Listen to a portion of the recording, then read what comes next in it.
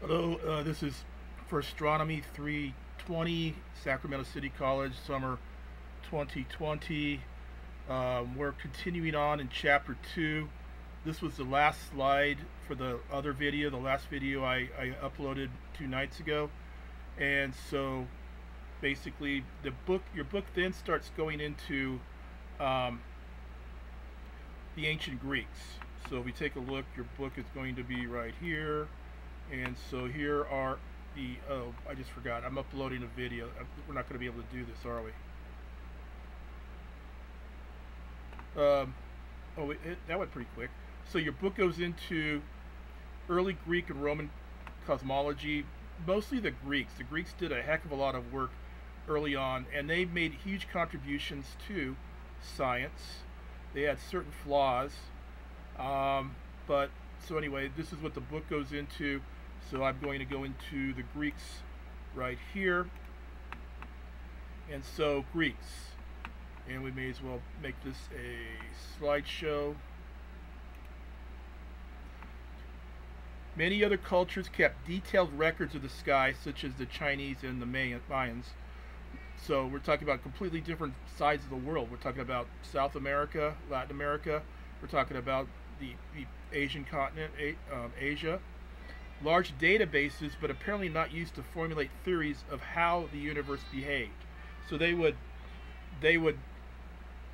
make observations, they'd write down their observations, but that was all it was, just a huge stack of data. The Greeks were the exception. The Greeks looked into using that data to try to come up with some explanation for the way the universe operated. The Greeks rose to power gradually from about 800 BC, that'd be about 2,800 years ago, to about 500 BC, which would be 2,500 years ago. Okay, they were at the crossroads for travelers, merchants, armies from northern Africa, Asia, and Europe. So this is where the Greeks were. They're at the center of everything, okay? They were sitting right there. You had all this stuff going on down here. You had the Middle East, where people were coming up with all sorts of Middle Eastern astronomers and did a lot of work. The Library of Alexandria was over in this area here, I believe. And so then you got the Europeans up here. So it's like you traveling from one place to another. One of the most common places to cross through is Greece. So they could learn about all these other countries, all their ideas, all their beliefs, all their, ideas about the way the universe worked. It all kind of got collected right here. Okay, so there's Greece. I can do this. Okay, so there's where Greece is. Now, ideas from different cultures, from distant points on the earth, could be absorbed. Generally trace beginning of Greek science to Thales. He was followed by Plato and Aristotle. You can see the years they were alive. So remember, we're counting up because we're going from about 500 down to 0. Okay, so 348, and Aristotle was from 384 to 322, and so on. Greeks relied more on thoughts and intuition and less on observation and experimentation. They didn't do experimentation at all. One example, Greeks believed that objects of greater mass would fall faster than objects of less mass. And then basically that's the way it was believed for that. I mean, think about that. 2,000 years, thousands and, a couple thousand years, that was the belief. Nobody ever went out and tried it. The Greeks said that's the way it was. The Greeks just made this this is where they wasn't observation, because they didn't go out and observe anything. I don't think. That was intuition. Their intuition told them that. Well, their intuition was wrong. Galileo said, is that really true? Maybe I should go out and try it. And he found out it was not true. It was not true. That's why Galileo is called the father of modern science. So objects fall to the ground at the same rate if air resistance is negligible. This can be easily seen by dropping two rocks with different masses, or just go drop a bowling ball on or even not even something as heavy as a shot put in a baseball. Just drop a shot put in a baseball from some height, and they'll both hit the ground at the same time. The Greeks never did this. Not until Galileo did we know better. And then I already showed you this YouTube video about the astronaut on the moon. There is no atmosphere on the moon, so therefore no air resistance. So he drops a hammer, he drops a feather, and they both hit the ground at the same exact moment. So, Greek contributions to modern science. Greeks' first attempt to reach natural explanations about the construction of the heavens. So I think before that, people were saying Atlas was holding the Earth up. That's why the Earth didn't fall, or was it somebody? Apollo was pulling the sun around the sky. That's why the sun moved in the sky, something like that. They had these gods doing this stuff to explain natural phenomena. Earlier Greeks satisfied with explanations such as Apollo pulling the sun across the sky. They were free to think and debate different ideas about the clockwork of the universe. They believed it was important to challenge theories and question current beliefs, an important pillar to the success of science to this day. You don't just take people things on face value. You want to explore, look into it. You don't want to just take it, what people tell you and say, okay, that must be the way it is. I'm not going to question it anymore, because a lot of times people are telling you a lot of BS. The Greeks developed an important branch of mathematics called geometry. Okay, so all the branches, you got algebra. That was the in the Middle East. I think the Arabs came up with algebra. The Greeks' geometry, of course, Isaac Newton calculus. Geometry is concerned with questions of shape, size, relative positions of figures, and the properties of science. You've heard of Pythagoras' theorem. Pythagoras was Greek, so there's just Pythagoras' theorem, just an example. An explanation of the world would not be right if it disagreed with observed facts. Willingness to disregard or discard explanations that do not work. This is a crucial part of modern science. Okay, if you're coming up with some explanation, but the observation does not contradicts that explanation, then you got to toss the explanation out. They also were big into using models in science. The Greeks, another contribution by the Greeks to modern science is the idea of a model to help understanding how the world around us works. Bohr model of an atom is an example of a model modeling the future course of a hurricane. The celestial sphere, we already talked about that a little bit. The Earth globe, the geocentric model of the universe, which is the one that the world held to up until Copernicus. The heliocentric model of the universe. The geocentric model placed the Earth at the center of the universe, and the heliocentric model of the universe, the one we now go by, that placed the sun at the center. Well, originally I believe it placed the sun at the center of the universe. The sun is the center of the solar system. It's not even close to being the center of the universe. So you got your Bohr model of an atom, you got your nucleus, you got your protons, your neutrons, and your electrons orbiting around outside. Kind of like the solar system with the sun at the center and the planets orbiting around. Of course, this is just a model. Quantum mechanics actually is what you need to, if you really want to get deep into how the atom works.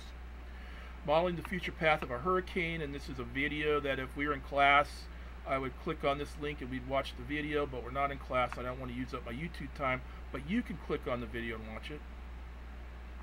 Talked about the celestial sphere. That's taking the Earth is motionless, and everything around the Earth rotates. We got the sun going around the Earth. You can turn this little dial up here and make the sun go around and so on. That's a model to try to understand the Earth, the solar system. Well, not the solar system, but take that back. But the universe, how the stars move, summer solstice, winter solstice, and so on. Earth globe shows the dimensions of the Earth. There's the United States, Sacramento would be around here. Go through Latin America, Belize, El Salvador, Nicaragua, go down here to South America. You got your Brazil, you got your Argentina, you got your Chile, and all those places. Okay, the Platonic model of the universe. Greeks believed in heavenly perfection. All heavenly objects must move in perfect circles. That held us back for a while because we believed that the orbits of the planets were perfect circles.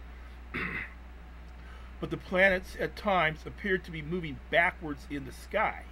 The idea of retrograde motion was introduced. I mean, that's not heavenly perfection. You got something that does a little loop-to-loop in the middle of its orbit around the Earth. Doesn't make sense. Planets moved around the Earth in small circles that turned around larger circles. Using complex mathematics, Ptolemy model was successful in predicting the future positions of the planets to a point. Okay, to a point. But it's having to make sure that you have big circles, little loop-to-loop circles in the middle of big circles. Planetarium, we can't I forgot about this. We can do this later. Platonic models, Mars is seen from Earth. Hold on. It's gonna take too long to show this on YouTube. I gotta conserve time. But if you have stellarium, this is distance between Mercury and the Earth. You want this number to be smaller. So if you go through, you see a bunch of different numbers here. Okay, because this is just between Earth and Mars. I mean, and so as a result, but basically this is where they're about the closest. So what you'd have to do here is you have to go through like this to kind of see the motion.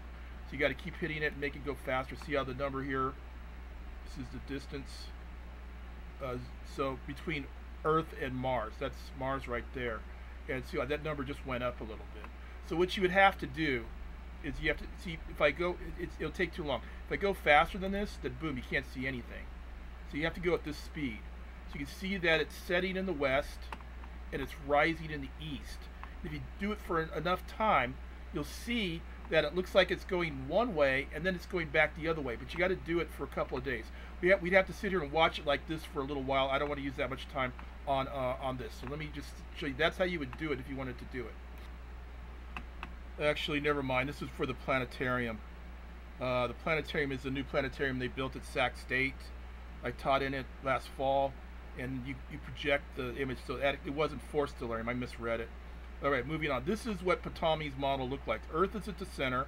Now the moon and the sun are no problem. Why? Well, the moon orbits the Earth in almost a circular fashion, and the Earth orbits the sun. So those two look fine.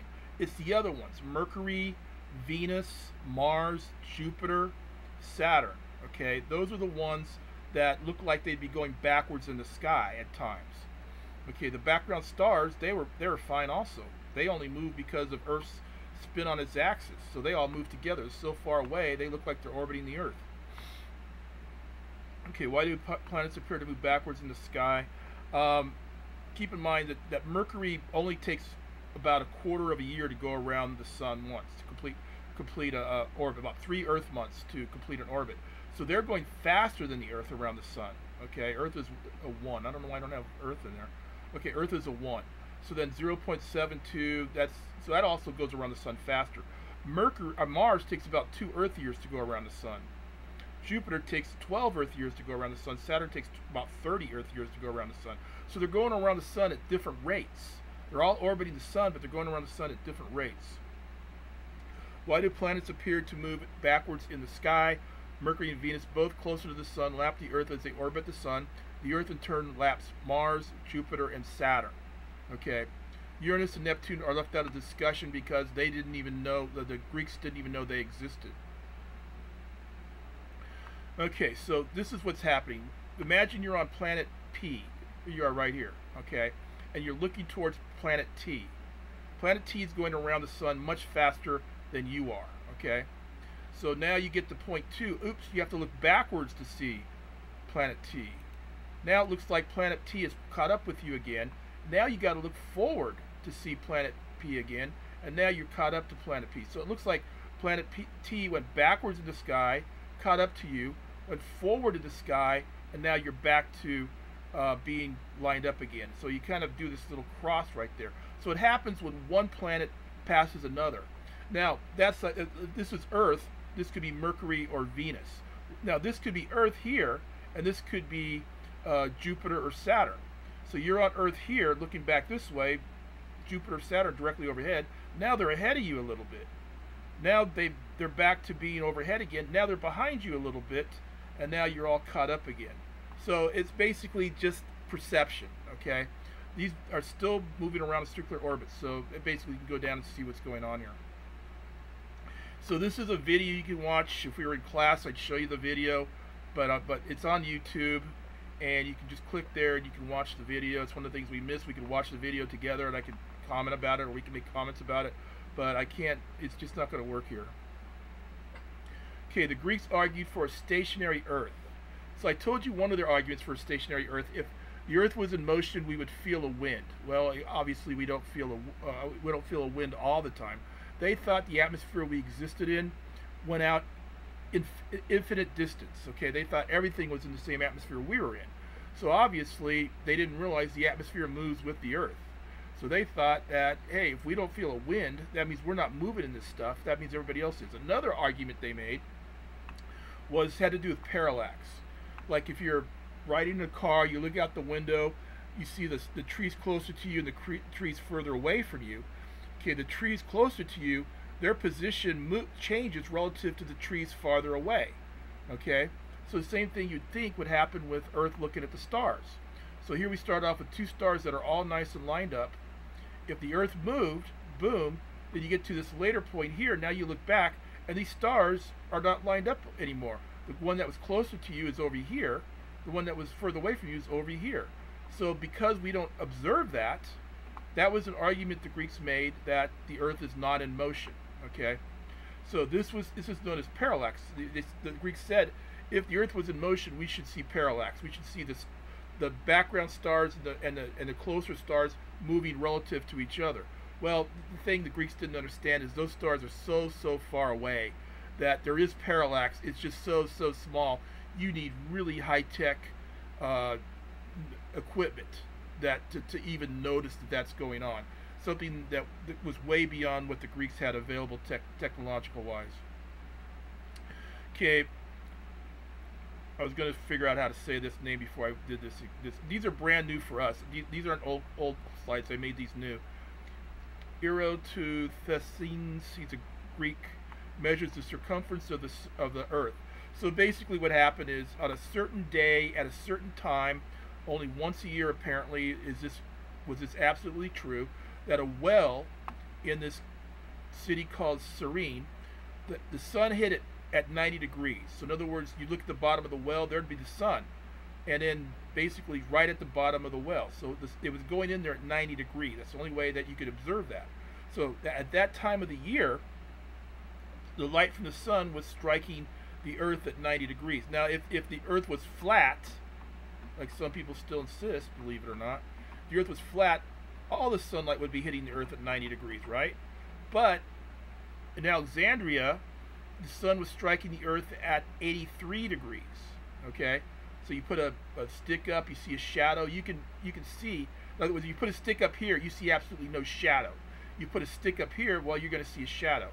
Okay, so that tells you that the Earth, that the sunlight is striking the Earth at an angle.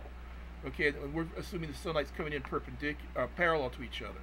So as a result, not only was he able to show that the Earth has to be round, but remember the Greeks came up with geometry. He was able to show simple geometry to get this angle here where these two lines would meet. Okay, you could figure out where they would meet, how far away. You got that distance, you got the angles, and you was able to figure out where these would meet here. And from that, you could get the radius of the Earth, the diameter of the Earth from the radius, and then from that you could get the circumference of the Earth. So basically, that's how he was able to measure the circumference of the Earth. Okay, Hippocrates discovers precession.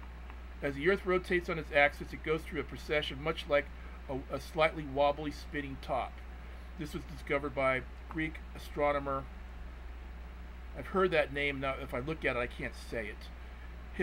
Hippocrates, by looking through observations. So, again, like I said, ancient astronomers, people looking at the sky, they would note what they observed. Okay, they wouldn't try to figure out anything from it, but they would note what they observed. So this Greek astronomer had access to that.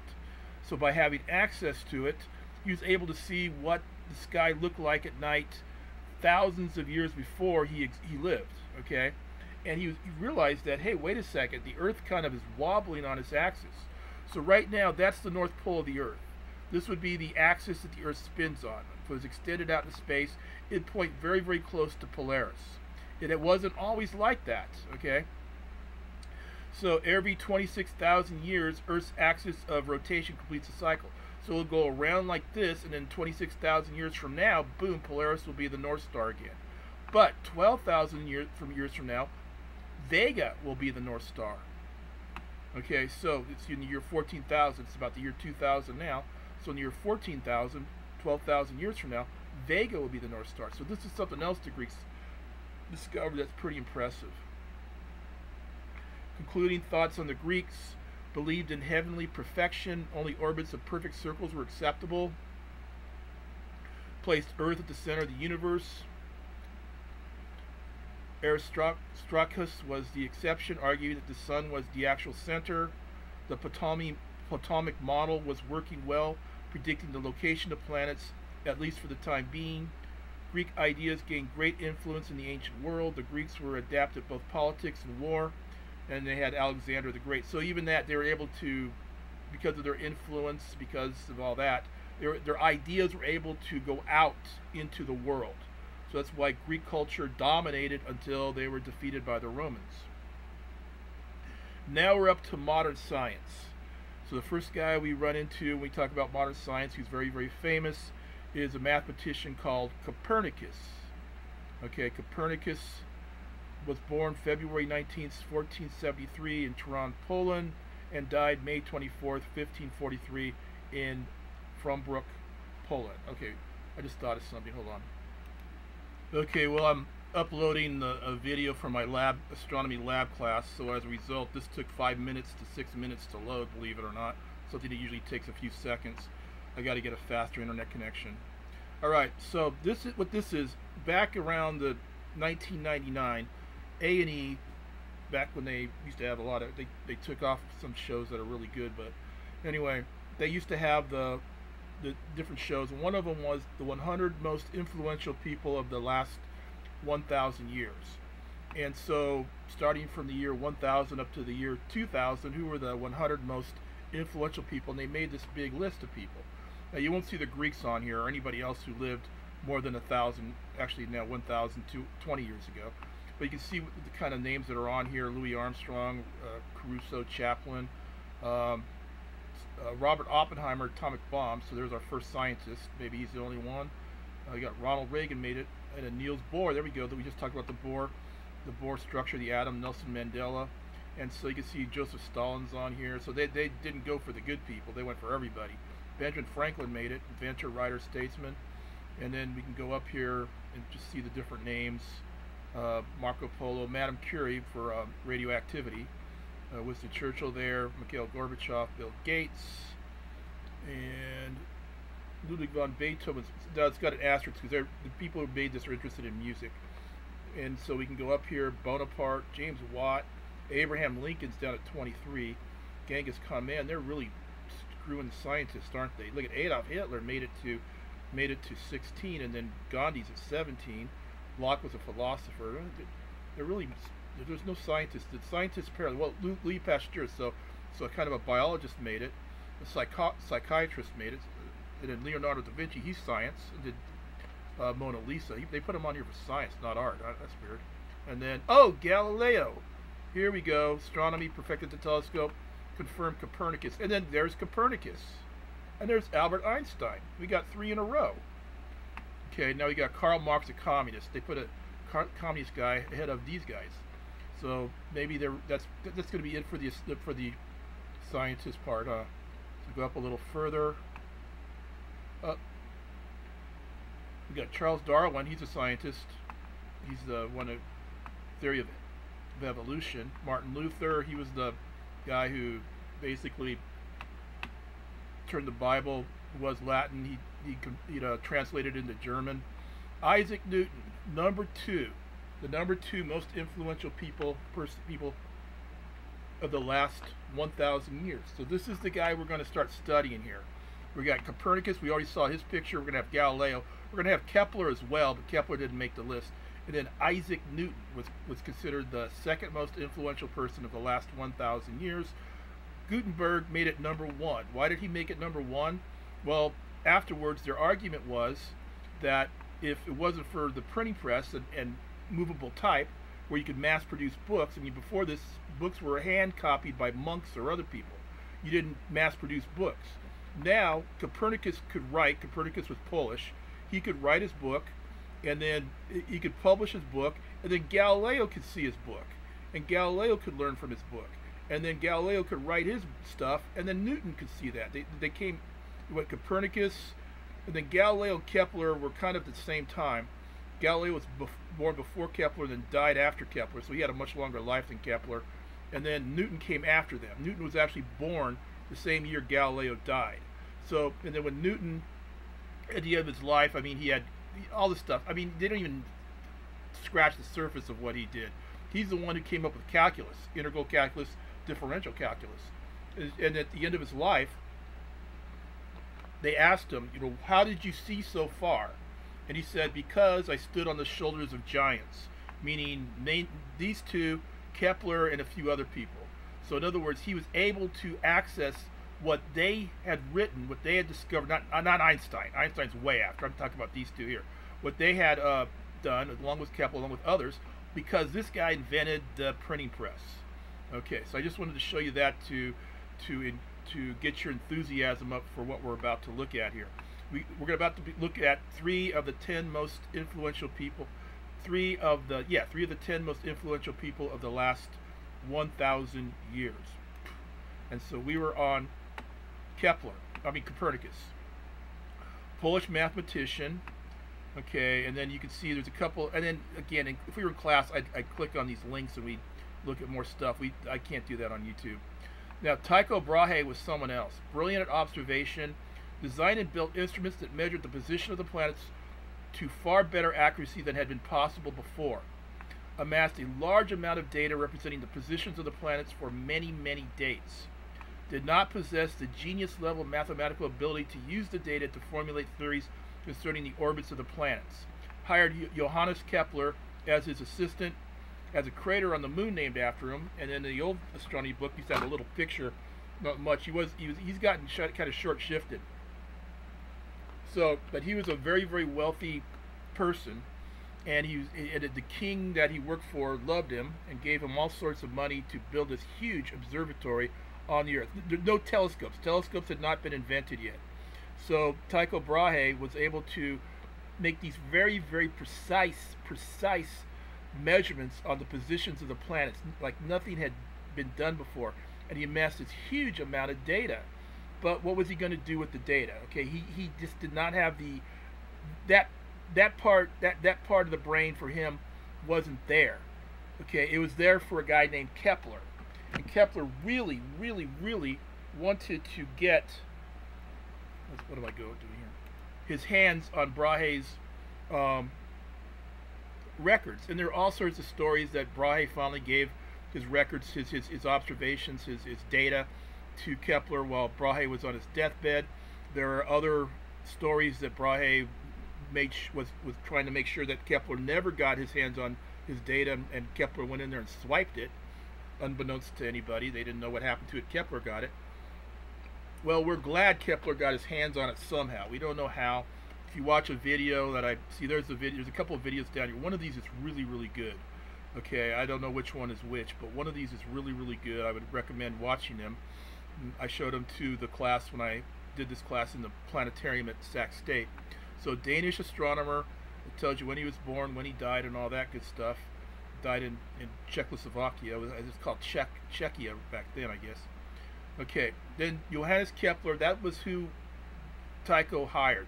He was just supposed to be an assistant, and I don't think Tycho had any idea that Kepler in the history books would supplant him big time. Had strained relationship with Tycho. Tycho wanted to be the one to use his data to better explain the orbits of the planets. On his deathbed, Tycho begged, again, there's different stories about this.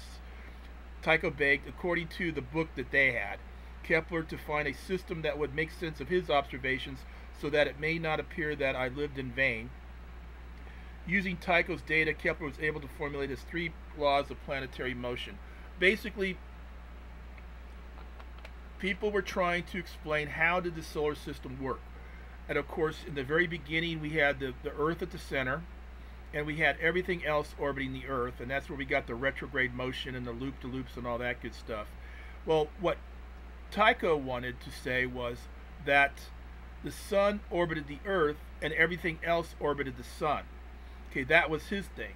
That the Earth was still stationary, but he thought it made sense to say that the Earth is stationary, the sun orbits the Earth, but everything else we see doesn't orbit the Earth, it orbits the sun. Okay, so you got the sun orbiting the Earth and everything else orbiting the sun. That was what he wanted Kepler apparently to use his data to show. Well, Kepler showed the exact opposite, that the sun's the center of the universe and the Earth is just another, well, the sun's the center of the solar system and the Earth is just another planet orbiting the Earth like Mars, like Venus, and all that. Okay, only thing special about Earth, I guess, is we can live on it. We can't really live anywhere else that we know of. Nowhere else in our solar system, that's for sure, unless we're heavily protected and have all sorts of high tech to allow us to survive.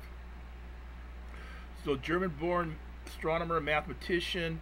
You can see that he lived from 1571 to 1630. So I think he died, what would that be, 59, he died at 59. I thought he died younger than that, but maybe I'm wrong. Anyway, he had a not a good life, okay, and he was a teacher, and what he would do in the middle of his classes, he was trying to formulate how the solar system worked mathematically, and he would stop in the middle of his lectures and just start thinking, and students didn't know what was going on. He'd just be standing there thinking, and students would be staring at him like, what's this guy doing? And he lived during the time of this thing called the 30-Year War, where the other European powers decided to fight their war on German soil. That's when Germany wasn't Germany yet. It was a bunch of separate principalities. You had Prussia, you had Bavaria, they were all separate, and they were not powerful at all. And so other countries fought their war on German soil. The Germans apparently weren't that involved in it, but it was being fought on their soil. And they had some statistics say that 30 to 50% of the Germans were killed in this thing, and that he lived through that. So imagine having, like, you know, we have CODIS going on and stuff like that, and people know people who died from it, but this guy, probably half the people, maybe close to half the people he knew in his lifetime were killed in this war. That's what it was like. I mean, as bad as we think we have it now, it's nowhere near what it used to be in this world. I mean, you go to some other bad countries in the world, maybe it's close to what it used to be, but nothing like it used to be. We got it pretty good compared. If you read history books, we say we've got it pretty good compared to what those guys had to live through. And Kepler had a rotten life. Okay, Kepler's first law of planetary motion. Again, we can't watch the YouTube video, but there it is for you to watch. The orbit of each planet about the sun is an ellipse with the sun at one focus. Kepler's second law of planetary motion. A planet moves faster in the part of its orbit nearer the sun and slower when farther from the sun, sweeping out equal areas in equal amounts of time. Okay, an imaginary line joining a planet and the sun will sweep out equal areas in equal amounts of time. I should probably go through and this again and then make a little picture of that. Okay, but here's the video to watch. Okay, we can't watch it here because I'm already using too much time here. Kepler's third law of planetary motion. More distant objects orbit the sun at slower average speeds, obeying the precise mathematical relationship. The period squared, the time it takes a planet to orbit the sun, is equal to the distance the planet is from the sun cubed, basically. And it follows for all the planets. It's very, very good approximation for all the planets. P is the planet's orbital period, and A is the planet's average distance from the sun. P is measured in Earth years, and A is measured in astronomical units. So, Kepler's laws of planetary motion. He published his first two laws in 1609 and his third in 1619. They allowed for far more accurate predictions of the positions of the planets. Look what he did here with his first law. Remember that the Greeks said everything had to be circular, heavenly perfection. Everything had to be circular. That's what they believed. They went by that. They were trying to explain how the heck the solar system worked by thinking, dude, these planets, because of the Greeks, what the Greeks said by intuition, is that they had to be circular. Well, Kepler said, no, they don't. They're ellipses. They're oval shaped, kind of. And then you watch. So basically, that made for and also Copernicus is putting the sun at the center of the solar system. That wasn't that accurate, to be honest with you, because Copernicus still tried to say they were circular orbits. It wasn't until Kepler came along and said, no, wait a second, they're ellipses, that people said, wait a second, now we can predict this thing way out, way better than we ever were before. So beyond that, they allowed greater insight into the workings of the solar system. Kepler's laws of planetary motion is one of the most important pieces of information Newton used when formulating his three laws of motion. These laws provided more evidence of the sun-centered solar system, further supporting the Copernicus theory. Okay, continued objections to the sun-centered universe. If Earth is in motion, why are flying birds, falling rocks, and floating clouds not left behind as Earth journeyed on its way? Again, people did not understand that all that stuff is moving with the Earth. Okay, it's like sitting in a car going 70 miles per hour down the freeway. You're holding a ball in your hand. You throw the ball straight up. The ball doesn't go behind you. Say, hey, what happened to the ball? It comes right down into your hand. Why? Because the ball inherits that 70 miles per hour speed that you're going. As long as you're going at a constant speed down the freeway, you don't feel yourself much doing anything much different. If you had your eyes closed and earmuffs on, you may not even know you're in motion. Okay, the ball inherits that 70 miles per hour. The birds inherit the motion of the Earth. Falling rocks inherit the motion of the Earth. Floating clouds inherit the motion of the Earth. That's why they are not left behind. Heavenly perfection was an idea that was difficult to discard. Non-circular orbits were considered imperfect, and accepting Kepler's first law was hard to swallow. Stellar parallax, which should be observed if Earth orbits the Sun, had not been observed. Again, we talked about that. It's because the stars were so far away that there was parallax, but it was so small that on Earth back in this time they just did not have the equipment to detect it at all. We can now, but back then they could not. It was left to Galileo to provide answers to these head scratchers. And there's Galileo. Even got a song, Galileo, Galileo. Italian astronomer, physicist, and engineer, was born in 1564 in Pisa, Italy. Died in 1642. So he had a nice, well, no, he didn't really have a nice long life. He had a long life that was great up until he started insulting the Catholic Church. And then they showed him the torture, the tools, the instruments of torture. It said that he needed to say that the sun was, the Earth was the center, not the sun, because he believed in what Kepler and Copernicus were saying. And when he wrote about that and actually kind of made fun of the Catholic Church, that's when the Catholic Church got really angry. And it wasn't until recently, I'm not Catholic, so I don't know what the word is, they not pardoned him, or they did something. Like he was like in the doghouse with the Catholic Church up until, I think it was the Pope, who was Pope when Reagan was president, maybe. The first Pope that wasn't Italian, the Polish Pope. Maybe some of you who are Catholic know who I'm talking about. He was the one that that someone tried to assassinate. So then now they got the Pope Mobile to keep him from getting shot when he's out among crowds. That guy, I think, was the one who rehabilitated. Maybe it's rehabilitated Galileo. All these years later, like 500 years later or so. So anyway, he spent the last part of his life in house arrest. He also went blind. Okay, why did he go blind? Well, one of the things he discovered were sunspots on the sun. And that means he's probably looking at the sun with no filter or anything on it like that. So he probably damaged his eyes. So Galileo, he used his eyes to make observations at the end of his life, went blind. Beethoven wrote great music, masterpiece music, and then at the end of his life he went deaf. So kind of is ironic a little bit. So Galileo, considered the father of modern science, did not invent the telescope but improved the design greatly. Okay, the story is this, that one of the things that merchants wanted to know is when was merchandise coming in. They'd have their big stores, and the sooner they knew their merchandise was coming in, the better they could prepare for it. So they had something, if they had bananas coming in. No, they got bananas coming in from someplace. We got to clear out this merchandise to make room for the bananas.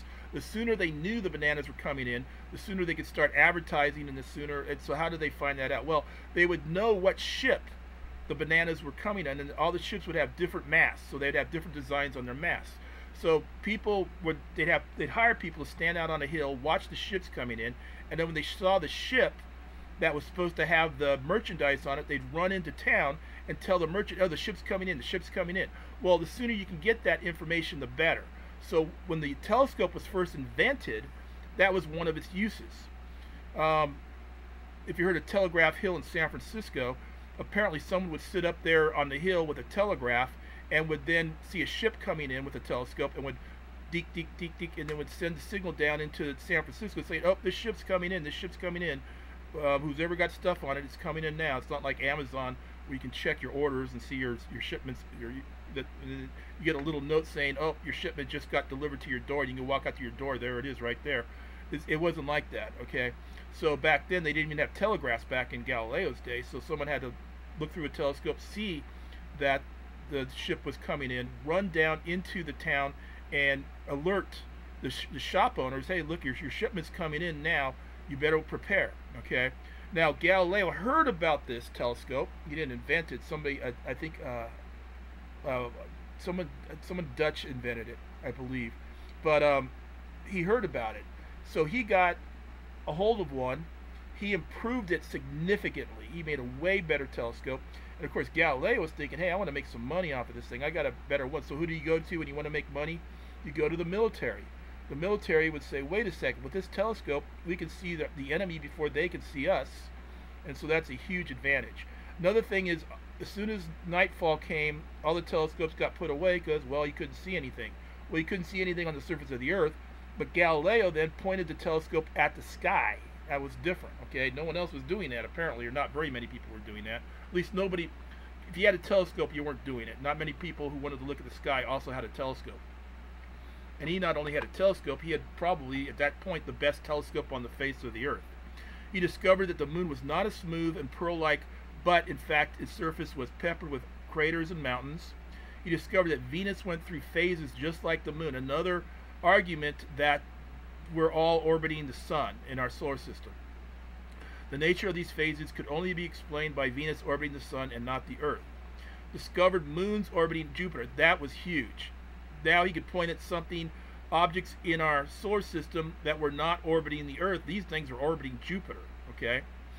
These are now referred to as the Galilean moons and sunspots on the sun, which means he was looking at the sun through his telescope. Oh, man. And that's why he went blind at the end of his life. Perhaps viewed Uranus through his telescope. Okay, he's got notes in his book. So the way it works is, if it's moving with the background stars, it's not in our solar system, because the only reason those stars appear to be moving, they're so far away, it's just the rotation of the Earth. It's the Earth spinning on its axis that makes the stars look like they move. So that's why it's so easy to say the stars were orbiting around the Earth. Okay, but if you saw something that was not moving with the stars, it had independent motion from the stars, it had to be some other type of motion associated with it, not just the spinning of the Earth, but also maybe it was orbiting around the sun as well, so it would have been in our solar system, or as they thought, orbiting around the Earth maybe. So he wrote down some notes where it looked like he may have discovered Uranus through his telescope, but he didn't follow through. He didn't follow through. He found something that was moving relative to the background stars. It could have been a comet for all we know. Okay, we don't know what it was, but he didn't follow through. Otherwise, he would have been credited with discovering Uranus through the telescope. There is one similar to the one Galileo built that was an improvement over the other ones. Galileo discovered that the moon is not a perfect sphere. They thought it was pearl-like. It was like a pearl. And through his telescope, he could see all these craters and stuff going on there. It wasn't a perfect, smooth, like pearl-like moon. Galileo's phases, that Venus goes through phases just like the moon. You got full moon, you got new moon. Well, Venus goes through something similar. Venus is so bright, you really can't see that with the naked eye, but you can see it through a telescope. The Galilean moons, there's Jupiter, there's the moons orbiting Jupiter, here's the 4 big ones. There's a lot more moons orbiting Jupiter, but these guys are huge. These guys are close to the size of Earth's moon. That's how big they are. I think some are even bigger than Earth's moon. Sunspots, this is when Galileo was looking at the sun through the telescope. Oh my. And so he discovered these little spots. So the sun was not perfection. Remember, heavenly perfection, but Galileo's finding all sorts of odd things that aren't quite considered perfection all over the place. Now, if the Earth is in motion, why are birds not left behind? The legend is that Galileo dropped 2 different masses from the Leaning Tower of Pisa. The 2 masses were dropped at the same time and hit the ground at the same time. This completely contradicted Aristotelian view that acceleration should increase with increasing mass. Historians believe that this experiment never actually took place. But we do know in his lab he would have long planks of wood, and he'd roll balls down the planks. And that's basically how he came up with all his laws of motion and was able to show that what the Greeks said about the 2 falling masses was not true. So yeah, here he is. Instead, Galileo observed balls rolling down inclined planes. since there were no stopwatches or even smartphones at the time, he used his pulse to time how long it took for the balls to roll down the inclined plane. Through these experiments, he was able to show that the acceleration of the balls had no dependency on their masses.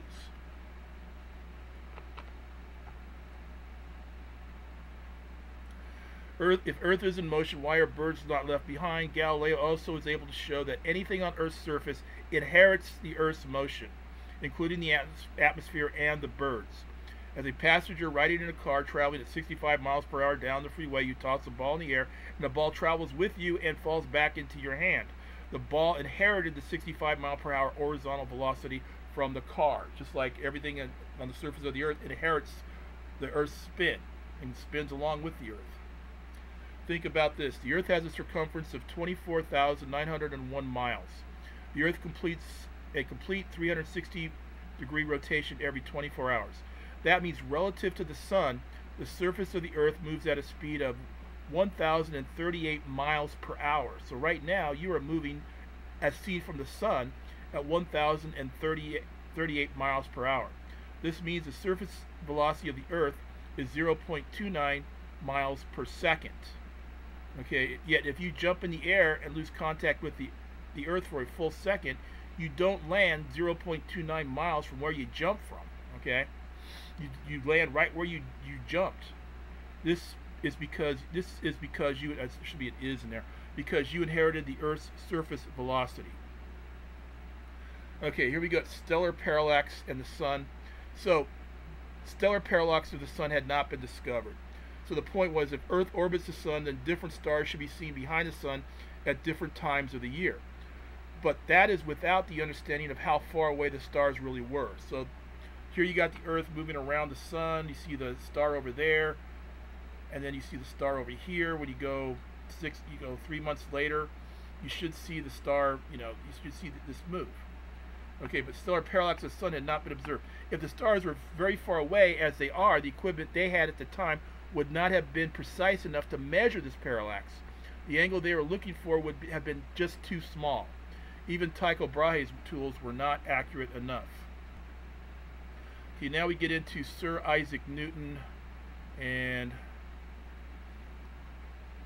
so this is the guy that was number 2 on the list of the most influential people in history. English mathematician. You know what? I think I'm going to call it quits now. I've lost track of time with how long I've been doing this. So hold on a second. Let me check something. This does an hour and 45 minutes. Here, you can watch this. If you're tired of watching, you can stop at any time and restart. Let me continue on here. Okay, Sir Isaac Newton, English mathematician, physicist, astronomer, theologian, and author, who is widely recognized as one of the most influential scientists of all time and a key figure in the scientific revolution. Again, remember, he was number 2 on our list of the 100 most influential people of the last 1,000 years. Newton's laws of motion. First law: an object at rest or in motion with a constant velocity, constant speed in a straight line will remain in that state unless acted upon by a net external force. The second law: net force equals mass times acceleration. Okay, so the forces are pushes and pulls, things that are acting on you, pulling you, pushing you, and so on. And then the third law: for every force there exists an equal and oppositely directed force. So just looking at the first law, these are laws that people didn't even, they seem so simple now, but people really did not know this. This did not exist. This is not the way people viewed the world. So there's before Newton and after Newton. Before Newton, we were just kind of messing around, not knowing how to put things in any sort of simple laws. And here Newton did it, and then afterwards you understood Newton's laws. You kind of understood how things move. So an object at rest or in motion with a constant velocity, constant speed in a straight line, will remain in that state unless acted upon by a net external force. So you say, well, hey, I slide this eraser across the tabletop and it comes to a stop. Well, that's because there's a net force acting on it, the force of friction. Imagine sliding a hockey puck across ice. It just keeps going and going and going. Or if you play air hockey, or on an air table, you hit the little puck, and it just keeps going and going and going because of the lack of friction. Or you roll a bowling ball down the lane, the bowling ball keeps going and going and going, okay? So things want to keep doing what they're already doing. They want to move in a straight line at a constant speed, and it's going to take some sort of force to keep them from doing it. So you're in your car, you're driving along, and then all of a sudden some idiot cuts you off, and you got to slam on your brakes so you don't hit them. What happens to your body? It moves forward. So if you were going 40 miles per hour, say, and suddenly you got to slam on your brakes and go from 40 down to 20 in, a second, your body goes forward. Okay, then more extreme cases, if you're going like 60 miles per hour and then you hit a brick wall, well, you better hope you have your seatbelt on, because your body wanted to keep going 60 miles per hour, and it will keep going 60 miles per hour. Okay, and then if you don't have your seatbelt on, you better hope your airbags are working, because your body wants to keep going 60 miles per hour. Your car has come to a stop. The car went from 60 to 0 in like 0.7 seconds. Well, however long it took the front of your car to crumple up. And then if you don't have your airbags, you don't have your seatbelt on, then it's the windshield that's going to stop you, okay? Because you're going to go forward at 60 miles per hour. Now, on the other hand, let's say you're at a stop and you suddenly floor it. Well, what does your body do then? It goes back. Why? You were at rest. Your body wanted to stay at rest. You floored it, and your body wanted to stay right there. And so it's going to take the force of the seat.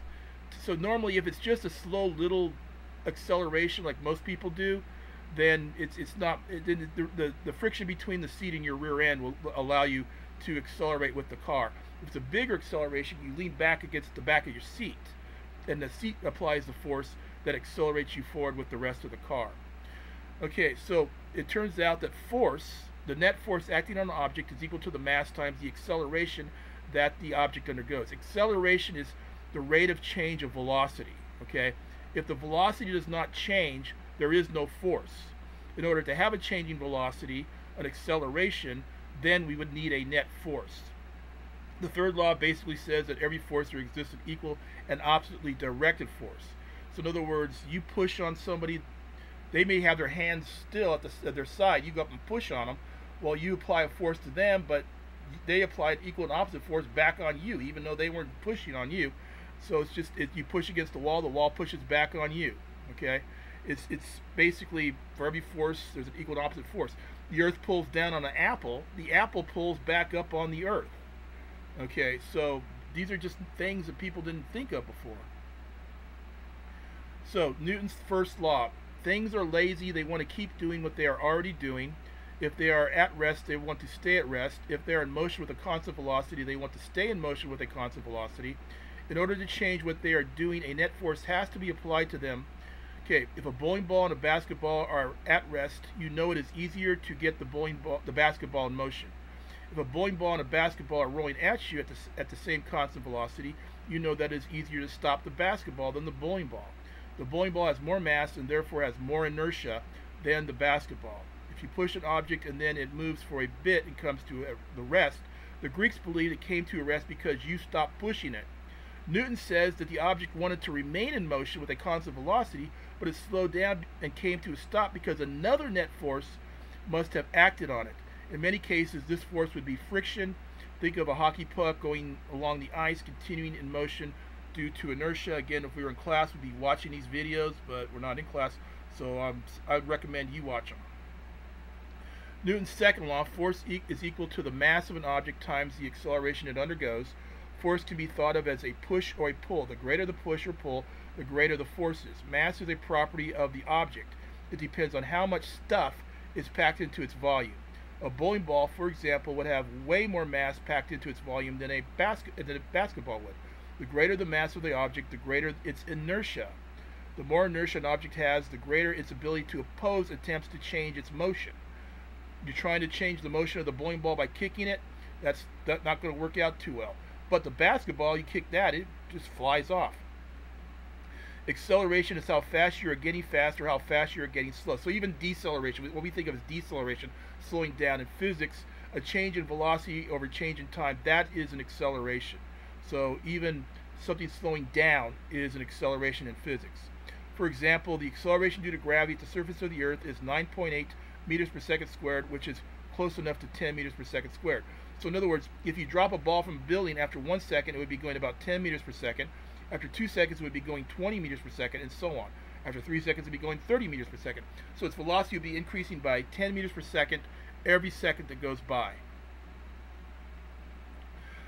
Newton's third law: if you apply a force on someone, you will feel it at equal and oppositely directed force back on you. In Newton's first and second laws, we were only interested in the forces acting on one object.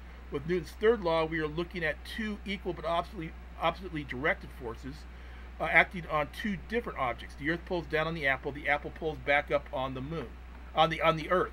So here's the Earth pulling down on the apple. These should be equal length, by the way. They kind of look like they are. Force on apple due to Earth. There's an equal and opposite force on the Earth due to the apple. When we see the apple fall down to the Earth, we don't see the Earth fall up to the apple. Why is that? Well, because look at the mass of the Earth. It's huge. And Newton's second law basically says acceleration equals force over mass. The forces are the same, but the Earth's mass is so huge that acceleration we would see from the Earth is like negligible. And plus, it's got another apple over here pulling on it too, probably. What you should know about Newton's laws of motion. Sample, multiple choice question. Okay. All right. Okay. Yeah, this is the kind of multiple choice question you would get. What I would do is ask either which of the following is Newton given credit for: the discovery that the orbits of the planets are elliptical, that's Kepler. First place in the sun at the center of the solar system, that's Copernicus. Stating that objects want to keep doing what they are already doing, yes, that's Newton's first law. Discovery of moons orbiting Jupiter, no, that's Galileo. So I could also have up here the top which of the following is Galileo given credit for, and then it would be the discovery of moons orbiting Jupiter. I can say what's Kepler. So in other words, if you don't understand Newton's laws of motion, I don't expect you to. We would have to spend way more time for you to understand and me to ask questions about it. But what you need to know is, what did Copernicus do? What did Kepler do? What did Galileo do? What did Newton do? So another way I could put this is, who is given credit for first place in the sun at the center of the solar system? And the four answers could be Kepler, Copernicus, Newton, and Galileo. So those would be the kind of questions you will get on Tuesday for these guys. Final thoughts on Newton's laws of motion. Kepler's laws of planetary motion describe how the solar system works, but not why it works like that. In other words, these were observations. The Greeks loved to make observations and use intuition, but not experimentation. But Kepler's were observations, not really explanations. They didn't say why the planet orbits were elliptical. It didn't say why a line between the sun and the planet would sweep out equal amounts of area at equal amounts of time. It didn't say why the distance the planet is from the sun cubed is equal to the period of its orbit squared. It didn't tell you that. But we can go back with Newton's laws and figure all that stuff out. That's the point. The application of Newton's laws allows us to explain mathematically why the solar system, as well as the universe, acts as it does. So now all of a sudden we were able to predict stuff. Newton's laws worked to perfection until we started studying extremely small objects such as electrons and the nucleus, and when we started to look at objects traveling near the speed of light. So not even until 100 years ago, when we started thinking about these things, even a little bit earlier than 100 years ago, did Newton's laws start to fall apart. So in other words, for our everyday life, Newton's laws are great. Okay, it's just when we go to those very unlikely situations where we're studying something that's close to the size of an atom, or where we've got objects moving close to the speed of light, do we have to, well, for the atom stuff, we have to turn to quantum mechanics, and for things traveling near the speed of light, we have to turn to Einstein's theory of relativity, Einstein stuff. This might be it. Nope, not. Final thoughts. Okay, so Newton also gave us the universal law of gravitation.